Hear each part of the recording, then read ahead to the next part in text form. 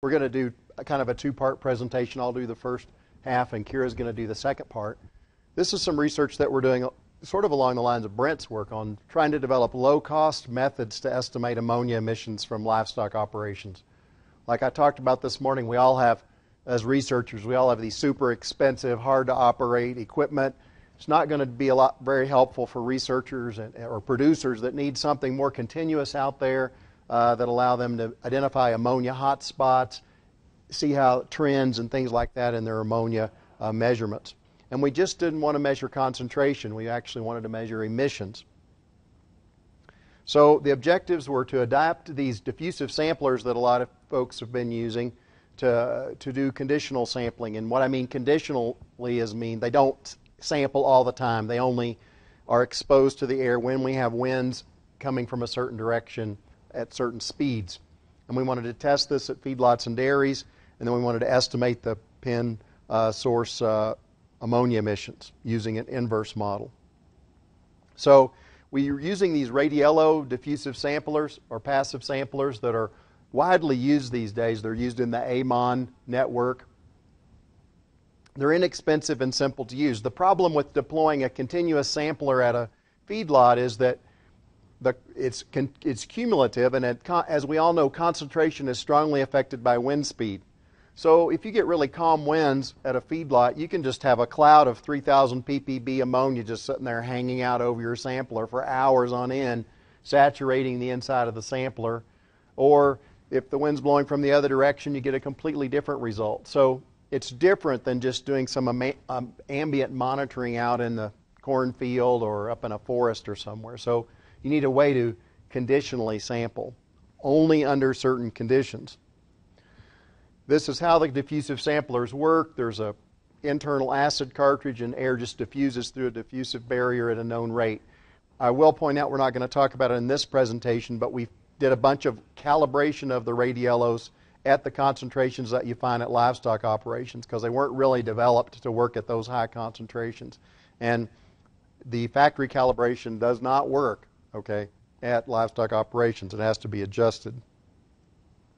So we developed what we call a conditional sampler. It's a robotic mechanism, again, that only exposes the cartridge under, if the wind's above a certain wind speed, the wind direction's in a certain arc, and it's a certain time of day.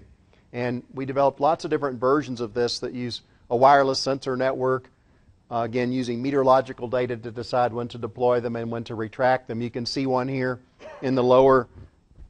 You can see the diffusive samplers here in the robotic mechanism or actuators.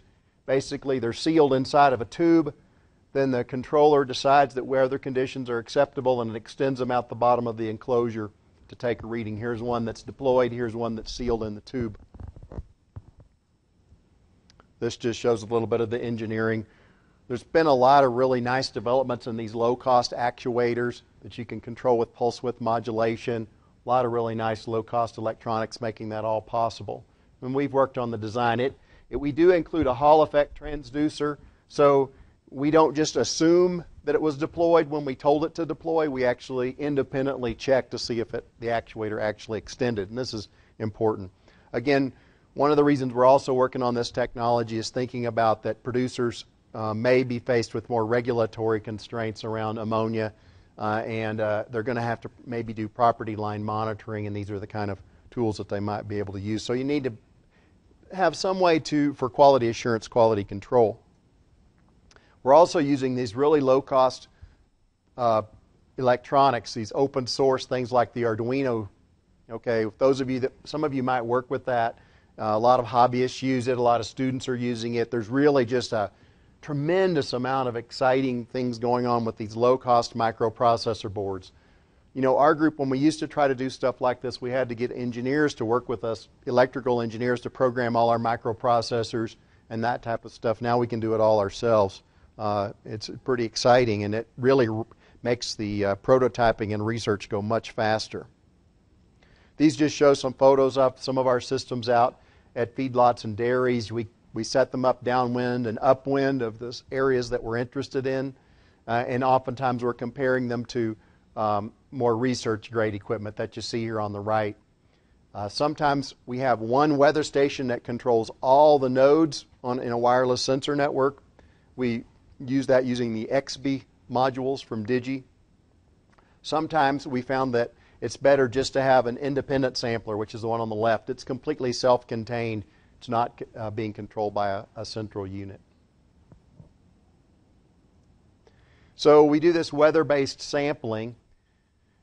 Basically, the systems know what the wind speed is at the site. They say if it's above a certain level, right now we're using 1.4 meters per second because that's what it takes to get turbulent conditions at the site.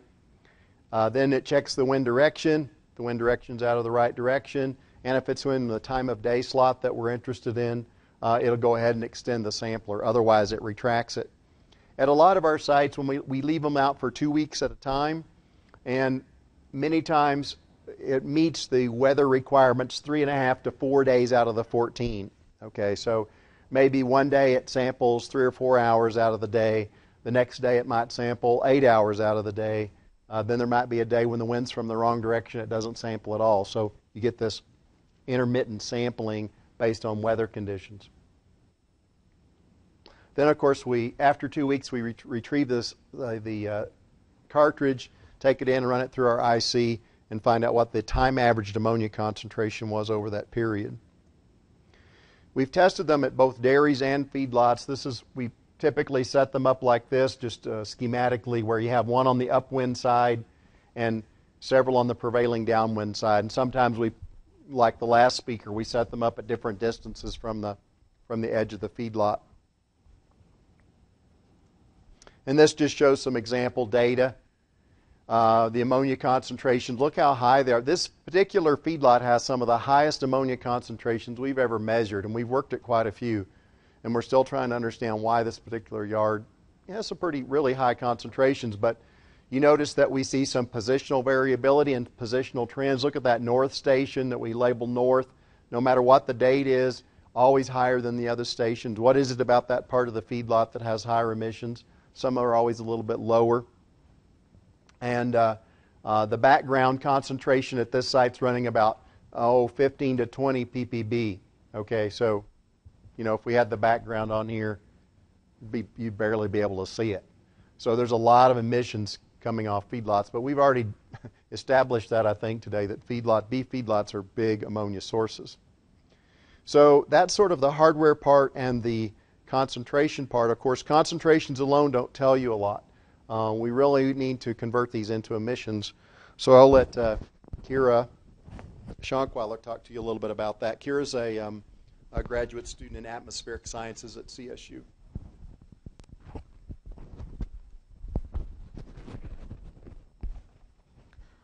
Well, hi.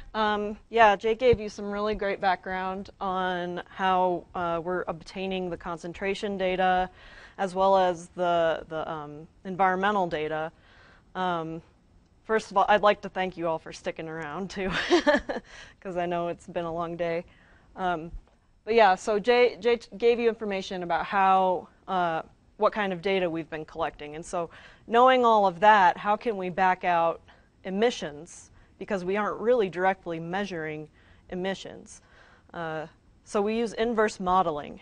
And so we have our data sets, the weather data, typically, wind speed, wind direction, and then some other turbulent parameters, as well as stability parameters.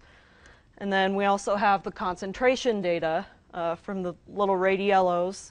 And remember, these are just usually one number for a 2-week period, whereas the weather data is a time series. So that seems kind of like there's something weird going on there, because how do you compare the two? But I'll explain. And then we also know the geometry and the roughness of our source area, so the feedlot. And if you take all of these 3 data sets and put them into an inverse model, you can back out emissions. And actually what we've done is backed out what we think are really good emissions based on just having one concentration data point every few weeks. The inverse model that we use is called FIDES, and it stands for Flux Interpretation by Dispersion Exchange over Short Ranges. It the way FIDES works is it uses the advection dispersion equation, which is kind of a classical fluid mechanics equation, and it solves it. So we know a bunch of these variables already. We know the concentration, that's what's coming off of the radiellos at those various sites. The background concentration, which as Jay mentioned is very small, usually less than 50 parts per billion. And then this is a dispersion function. And we know this because we know the source geometry, we know the turbulent conditions and all of the wind characteristics. And that just leaves the source strength, which is our emissions that we're looking for. So knowing all of that, we can use this model to get emissions estimates. FIDES has been applied very successfully in Europe for the past 10 or so years, and it was created in France. And the difference is that they were doing ammonia measurements that were a time series, whereas, like I said, we've got a 2-week period that's represented by a single concentration for each location. So this is really the first time that an inverse model has been used with time averaged concentration data. So we kind of went into it like wanting to see what was going to happen if it, do we even get close to to a good estimate. So here's a similar picture to what Jay showed. This is a kind of our schematic of a feedlot, and that green arrow is the prevailing wind.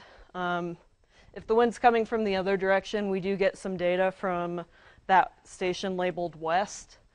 It's just kind of like the opposite. But these are our 3 main stations, north, base, and south. And I'll show you some data from that. This is model output. So I put all those variables into the model. And these I essentially get a time series of emissions. But these all represent averages for that 2-week period where I only have the one concentration point for each station. You could kind of see that it starts in October there and ends in early February. And there's a fairly distinguishable decrease over the winter. That's mostly due to the decrease in temperature, but we still have really high ammonia concentrations and ammonia emissions, because that green line there, that top graph is temperature. The green line is this year, and the red line is the average, the 15-year historical average. And we thought it was maybe wrong, because I think just before the talk we were checking to make sure that that wasn't like the minimum temperature for Fort Morgan or whatever, and it's right. It's just been a very, very warm winter. Below shows just the average wind speed for each deployment period. But yeah, we did get a lot higher ammonia emissions because of the higher temperatures. However, you did see that little decrease because there is a decrease in temperature, obviously. I think in terms of that, it had more of an impact than the wind speed, but the wind speed definitely plays a major role at times. So this is a histogram, which is essentially just a frequency distribution of all of the emissions from all of the data that I've ever run through FIDES. And we have those emissions bins are essentially, I'll take all the data and how many times does it fall in emissions between 0 and 40? How many times does it fall between 40, 80, 80, and 120? And so you can definitely see that there's this log normal distribution. And if you look at the values that fall between 0 or 40 and 200 grams per head per day, that's about 94% of all of the values of the emissions output that I've gotten from FIDES. And so this is kind of a summary, more, I guess, bottom line summary. You can see all of our deployment periods there. Most of them were about 2 weeks. I think there was some periods where it was really cold, so we let it go another week or so. But first of all, these are essentially just the emissions in per meter squared per day. And on average, it was 4.7 for this data set. This emissions factor is pretty close to some of the literature. It's a bit smaller, but it's still very good. We didn't know what we were going to get, coming out of this, and it seems pretty good, especially for first try. And then really focusing on this percent fed nitrogen, our average for this was 53%, and I think Rick Todd had an average of 53% for his percent fed nitrogen. So it lines up really well with a lot of the literature that's out there. So in conclusion, we saw that emissions decreased as temperature decreased throughout the winter for our deployment periods, and that there's a log normal distribution to the model output. We also saw that most of the values lied between 0 and 200 grams per head per day. And the takeaway numbers are that our average emissions were 96.5 grams per head per day, 4.7 grams per meter squared per day, and the 53% of fed nitrogen that the cows got was emitted back to the air as ammonia. And then next steps, we're going to try and compare this to higher speed ammonia instrumentation. So we'll get an ammonia time series and then compare that to our time averaged radiello concentrations and see if we're getting, really good emissions, on average, and then even on a daily period. So that's about it. Thanks. Yeah. Do you know how long the manure pack had been there, or how many cattle have been run across that? The question was how long had the manure pack been there, or how many cattle had been running across the pack. We only we were really only measuring the closest pens on that side. I don't personally. You'll clean them maybe sort of, it's a big commercial yard, it's about 30,000 head. It was completely full. So if there was a way to have that another factor brought in Yeah. to compare from study to study. This is pretty preliminary. Will we move more often? Will we lower those emissions? Mm-hmm. Here is we're starting to put up time-lapse photography on all our sites, at all our sites, which is pretty interesting to watch. And I was looking at Jack's presentation where he was showing those pin surface conditions. It made me want to go back and look at our time-lapse photography and sort of try to quantify our pin surface conditions. Which do you think is the most useful normalized number? Per square meter or per head? Well, we're micrometeorologists, so we're going to say per square meter. Yeah. But if you're an animal scientist, you say per head, right? No, I mean, again, maybe per square meter at least captures in, so well, this typically managed feedlot, this many square meters, because that could affect the... Yeah, and there's no reason not to report both, right? Yeah, the straight model output is in nanograms per meter squared per second, but you can convert that from wherever. Yeah. Do you happen to know what level of crude protein is being fed to the animal period of time? I believe it was 13%, and there was 8.8% nitrogen in the feed. I think, yeah, that's what you told me. Yeah, it was about I think it was just a little over 13%. For crude protein. Or 8.8 grams. Yeah, that's what I meant. Yeah. I understand that these, or my understanding is that communities, per producers would be putting them on their peaks, log applications, and then you would monitor different management strategies. Do you think that the variability of the samplers would be able to detect differences of different management strategies?